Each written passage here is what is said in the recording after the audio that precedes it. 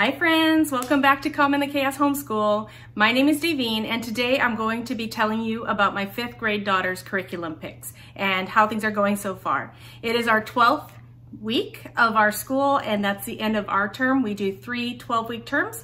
I thought it would be the perfect time to go through what we're doing with her and how we think about how things are going so far.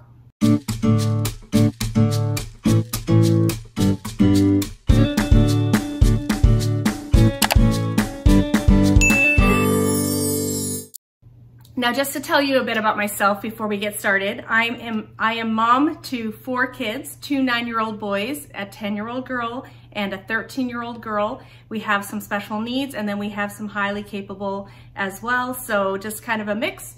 I would say our homeschool style is literature-based, Charlotte Mason inspired, and very eclectic. So just kind of a mix of those. So if that's something that you're interested in seeing, stick around and subscribe and like this video so you can see more in the future. So I'm gonna start talking about my 5th grade daughter's curriculum. She's very creative, very artistic, very busy, does a lot of activities outside of schoolwork, and I have a lot of stuff for her, and that was my attempt to keep her busy and give her things to do so that she's not done way before the other kids. But really, she does not waste her time. All right, so let's get started with my 5th grade girl. So first thing we have here is teaching textbooks. That's just the login page, but she does teaching textbooks, Math 6. So she is in 5th grade, but I feel like teaching textbooks is a bit on the easier side in general, and she's been able to do Math 6 without a problem. So that's what we're working on this year. I do a variety of things for my kids for math. I don't just stick with one curriculum. So the other one that we use for her a lot, and I use for all my kids, is Math Mammoth.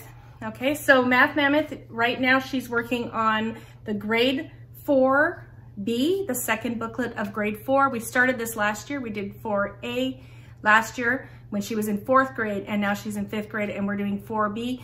The reason why we're not on 5 is I would say Math Mammoth is more challenging. It is a more challenging curriculum. It has a lot of examples. The reason why I use Math Mammoth as well as teaching textbooks in general is because teaching textbooks is very spiral. So they'll teach a concept, kind of touch on a concept, they'll do a few lessons about that, and then they'll be reviewing. Most of the lesson is review. And then they'll teach a next concept and they'll come back to each topic, but in a spiral approach. Math Mammoth is much more of a mastery based. So what that means is they do cover different subjects, different units throughout the year, but you will focus on that specific unit for a longer time. So I like to have my kids doing a bit of both because the spiral is great for review and so people don't forget anything, but the mastery is great for just going a little more in depth with the topics. So right now she's just on some long division problems. So I didn't really print out the whole thing, but I just have what she's working on right now. So just some examples of what the work looks like in this level. So that's Math Mammoth 4, and she's just doing some long division right now in that. So we just do a page or 2 of this each day. So I do want to mention that we're in the middle of, I was trying to figure out what math was best for all my kids. So that's why I have them doing several maths each. So for her, I also added another one this year. And just so you know, we don't do everything full on. We don't expect to complete the whole curriculum. I was just experimenting to see what would work. And honestly, I got this because I have a younger son and I was wondering if this might work for him. So I wanted to see the curriculum. So I got her Beast Academy and I got her level 4. Same thing as with Math Mammoth. I heard that Beast Academy is at a higher level and I really wanted this to be a fun thing, a supplemental thing, not her main thing. I wanted to challenge her and I wanted to try out Beast Academy. So I got her level 4 after looking at the examples, and I think that's perfect level for her. It has a lot of logic puzzles and things like that, and she has to call me in and we have to work on them together. So I think it's giving her the challenge that I was hoping for without making it super frustrating. So I really am glad I went with the level below. And she actually doesn't use the books at all.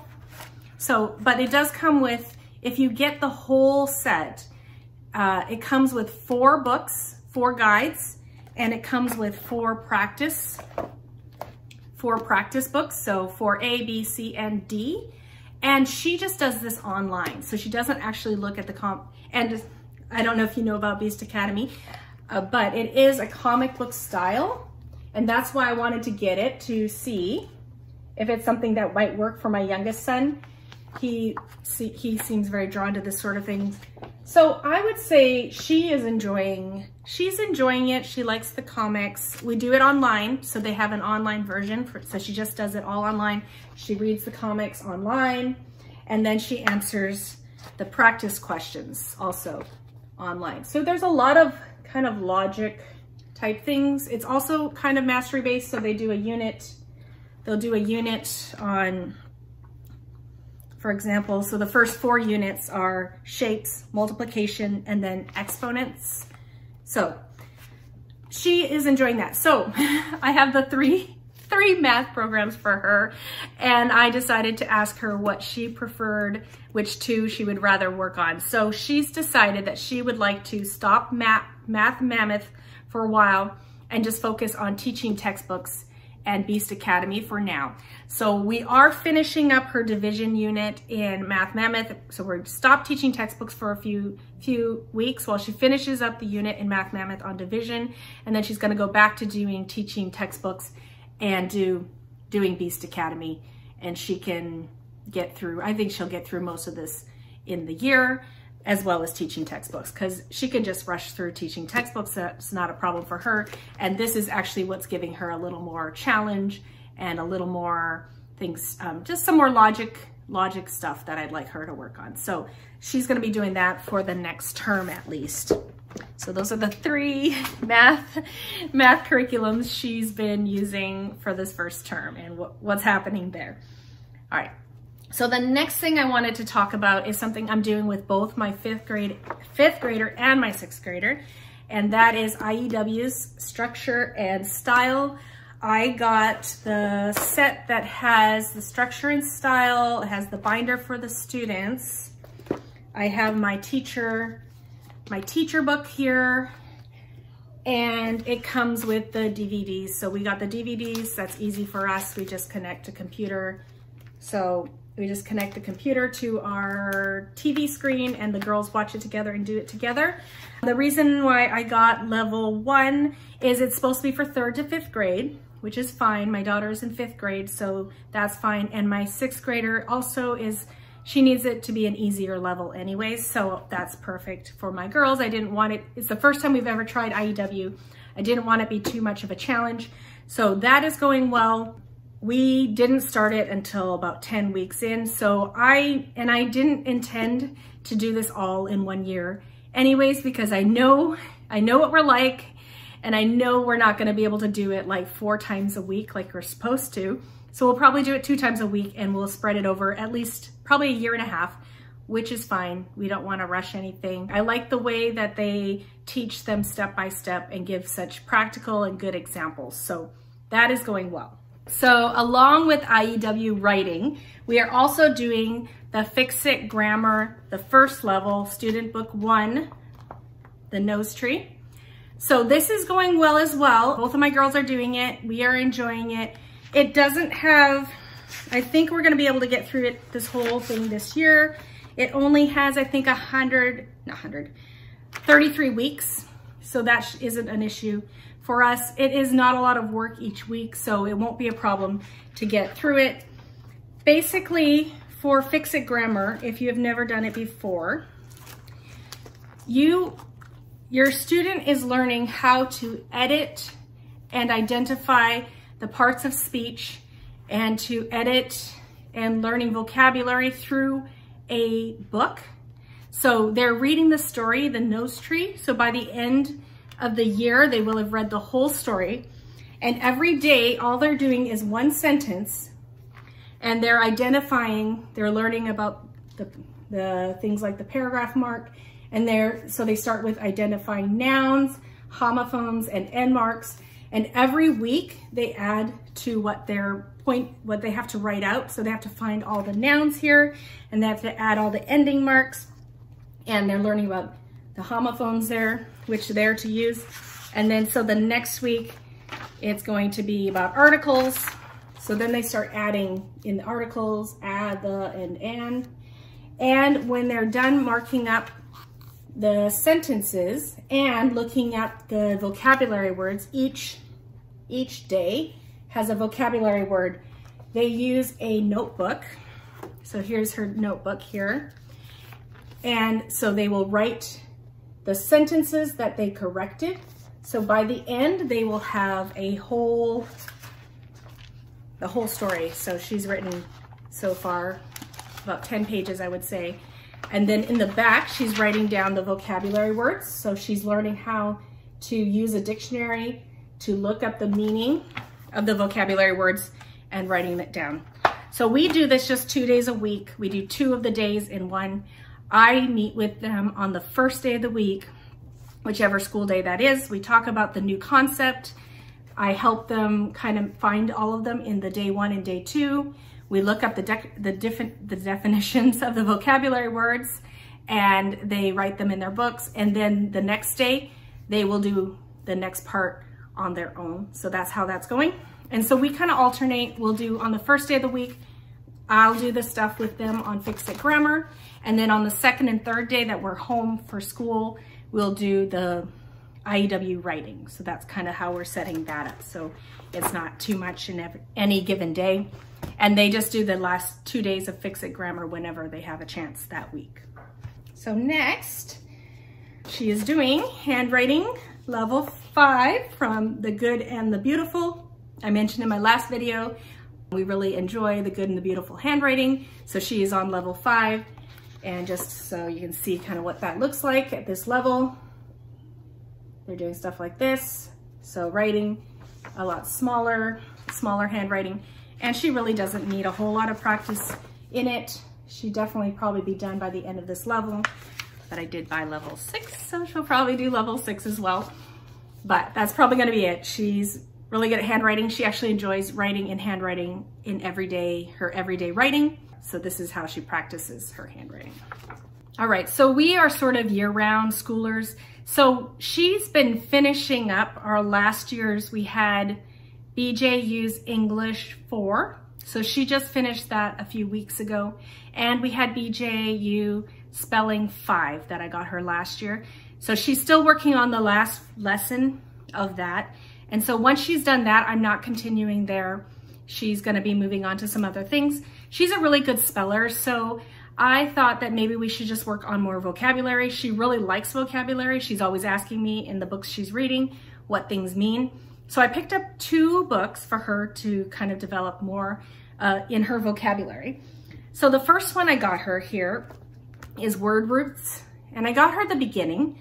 It does say for grades 3 and 4, but I wanted to start at the beginning.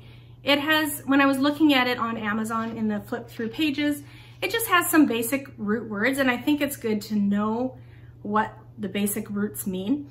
So I started her on this one. So just to get an idea of what the lessons look like. Each lesson is about 2 to 3 pages. So they talk about prefixes, suffixes, and roots and what they mean. And then they just have some activities to help them practice those.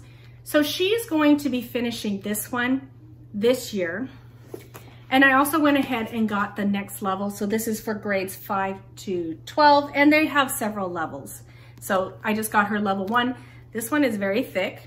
And now that we're into doing these, I think we're gonna take most of the year to do the beginners. And we'll probably just start this towards the end of the year, which is fine. We'll start it at the end of the year and we'll just keep working on it and probably finish this next year. So that's what she's working on for some vocabulary growth. Another thing I got that looked interesting and fun for her for vocabulary is this 101 Doodle definitions. And I got this because it kind of incorporates some learning vocabulary with some art to help you remember what the words mean. And so I think she's really enjoying this one. It has a lot of more, let's say more advanced word, cacophony, cavity, clandestine, convoluted, and then they kind of teach you how to draw a sketch that can help you remember the meaning of the word. I don't know if it's gonna work or not for learning the meaning of the word, but I liked that it incorporated art with vocabulary, and she's a very artistic girl, so I thought that if she is gonna learn vocabulary, that would be a fun way to do it. So I think she's really enjoying this book. So just another vocabulary book that I picked up for her this year. And then I have this one. This is Story Elements for grades 5 to 6. Just a workbook for learning about just story elements. And I would say it's okay. It's okay. It's very short. We are almost done. I think she'll be done. She's probably 3/4 of the way through this. I have definitely been second guessing, giving another thought to adding any kind of worksheets. Like the vocabulary, it's okay. They're okay. But I'm definitely realizing that I am not a worksheet homeschooler. I don't love it. I'm trying to give her stuff to do, but I don't love marking it. And then I don't love, like, I just don't feel, I don't know. I don't know if it's the best way for my kids to learn. Some kids, yes. But I think what I'm gonna do once this is done, I am not going to look for anything to replace this. I'm gonna go more Charlotte Mason, and I'm gonna have her be writing some narrations.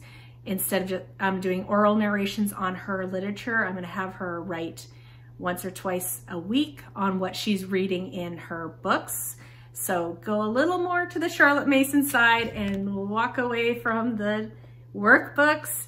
So, I mean, it's okay. I got it because it was kind of a classical, what book was I reading? Yes, The Well-Trained Mind, that's the book. The Well-Trained Mind, they suggested it as a workbook to use for kids for learning story elements. And so I picked it up, and probably shouldn't have based on my homeschool, but we're finishing it, we'll finish it, and then we're gonna go back a little more to our Charlotte Mason narration and just get her to do some written narration instead of worksheets about story elements. So the next thing I have here, as I said, she's kind of my artistic child. So about halfway through the year, I picked this up for her. So she's been working on this since the middle of last year. So this is Artistic Pursuits, elementary grades 4 and 5, book 1, The Elements of Art and Composition. And so let's see, here's the table of contents for it here. And so she's really enjoying this. It has 16 units, and she does 1 or 2, and then there's 4 lessons per unit. And so I guess that would be about half a year if you did 4 lessons a week, and she does about 2 lessons a week. So that takes her about a year to do. We did get the art kit that came with all the art supplies needed, so that was super great. She has everything she needs. She just opens it up on her own whenever it's assigned, and she does the art, and she's been making some beautiful pieces of art, so I'm really happy about that. I think she's really enjoying it. That was a good thing to pick up there, Artistic Pursuits. And here we are doing the Big Life Journal. I think we're enjoying this. It's good. It has prompts for her to come and ask your journal buddy, which is me, some questions, and it's just about growth mindset and stuff like that. So she is enjoying this Big Life Journal. So another thing that she does about twice a week is keyboarding without tears, level 4. The reason why I got her level 4 was just based on typing ability. It looked like she was typing paragraphs and using things like bolding and stuff like that. So that's something she hasn't done a whole lot of. She's actually a pretty good typer, but I feel like the level is right. For keyboarding without tears, I feel like it has been better at the younger levels or the lower levels, but here at grade 4, I probably won't be using it next year. There's some glitches that are kind of frustrating. I kind of joke in my mind, keyboarding with tears sometimes. When she first started the level 4, it was so easy. I was sure that we had the wrong level. And I was like talking to the company and asking like, are you sure this is level 4? This is not what the examples look like. And it took about 10 weeks before it actually looked like the level that I thought I was giving, where she's typing sentences and paragraphs and not just like 2-letter combinations. And she was just like, this is so boring. So that part was a bit of a challenge with the level 4. And then there was a certain lesson that she was typing and then like the keyboard section was covering where she could type. And we couldn't find any way to not have that keyboard covering whatever she was supposed to type. So she had no idea what she was supposed to type. So we had to contact the company, and finally they had to type it for her so that she could pass the level, because there's nothing for me to be able to say, okay, let's just skip this section. So that was kind of a frustration for keyboarding without tears. I actually would suggest at that level that you use typing.com or typingclub.com. Those are free versions of typing, and she's been using those, and those have been a lot less frustrating and has taught her how to type. So for her level, I don't know if I would suggest getting keyboarding without tears level 4. The other thing that she's doing kind of on the tablet is she's doing Duolingo Chinese. I am teaching Chinese to all 4 of my kids because I grew up in Taiwan, and my daughter was born in Taiwan, so she's Taiwanese. So she's learning Chinese and Mandarin, and she has a tutor she meets with once a week on kind of like a Skype call. So she has that conversation, and then she's doing Duolingo Chinese just to do that on the side. So she does that about twice a week. So that's one more thing that she's working on. And then I guess the last thing she's working on is she does silent reading for 20 minutes every day. And that's books that I've picked for her based on Sunlight or Bookshark or other books that I wanted her to read. We do try to focus our reading kind of in the history that we're reading, and then a few supplemental literature. So that's also something she does. But she spends a lot of time after she's done working on coding, Scratch projects. She's created a lot of Scratch projects. She's really grown in that area this year. She does a lot of baking just on her own. We always have treats at our house, too many treats at our house. She's always baking. She makes crafts, arts and crafts. She pulls stuff out. She creates things. She's crocheting, she's knitting. She's just one of those kids that just always has to be busy, always has to have something to do, but does a very wide range of things. So even with all the stuff that I got for her, she's still done at least an hour before anyone else is done. And that's fine because she just goes and she finds other things to do. Okay, so that is all the things I have, I think, all the things I think I have for my 5th grade girl. As I mentioned, I probably have more than I need. Next year, I'm gonna keep it a little less of the workbooks. We'll use what we have, but I'm feeling more and more just to let learning be more authentic. And especially with this daughter, she does not waste her time. She's always busy. She's always learning skills. She's always growing. She has so many different things that she likes to do. So she doesn't waste her time sitting around being bored. She just goes and she finds something to do. So I think I'll probably do less next year, but that's what we have this year. And that's how things are going so far. And before I leave, I want to let you know there are 2 more days left in my Etsy store, 40% off store for Black Friday, Cyber Monday, Cyber Tuesday.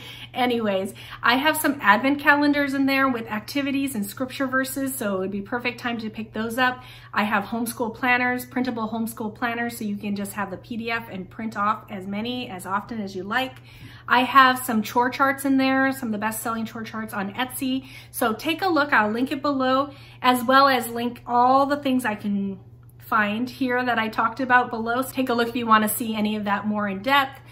And also feel free to comment and ask questions. If you have anything you'd like to see a little more about or have more of a review about, please comment below. I'd love to make a video for you if there's something you'd want to see a little more of. So thanks for coming today and hope to see you soon. Bye-bye.